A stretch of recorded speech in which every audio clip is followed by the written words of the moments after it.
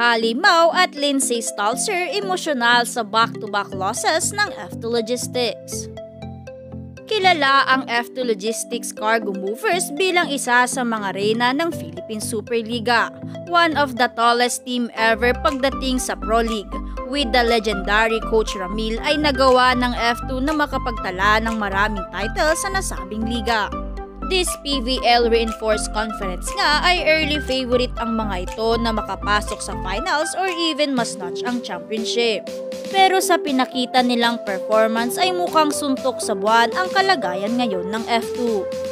Sa unang laban nila versus Cheritigo Crossovers ay parang dinaanan lang sila ng bagyo. Natalo sila in just 3 sets.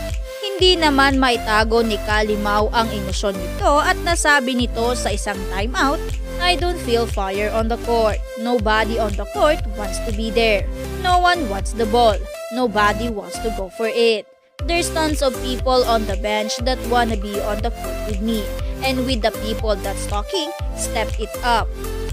Sa laban na yan ay mag-isang naka-double digit si Kalei with 20 points. Sa second game ng F2 versus Chocumucho Flying Titans ay high spirit ang yellow team with import Lindzay Stalzer. Ang inaakalang madaling panalo ay kabaliktaran pala. Natalo sila in just 4 sets. After the game ay emosyonal na sumabog na lang si Lindzay. Lindzay, you were up 24-22 in the fourth set. How frustrated are you? Yeah, I let the team know how upset I am and heartbroken about that because it's serious. We can't just take these losses lightly. We definitely had every opportunity to win that game and we let it slip through our fingers. So I let everyone know how that can't happen and we all need to be accountable for that loss.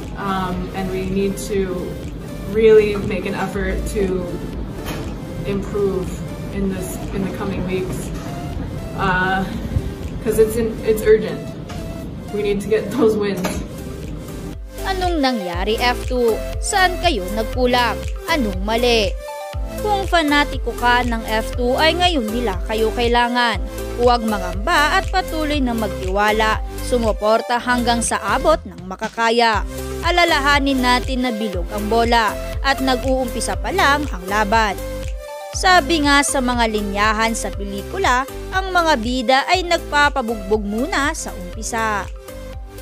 Spent all my life holding all of it closely.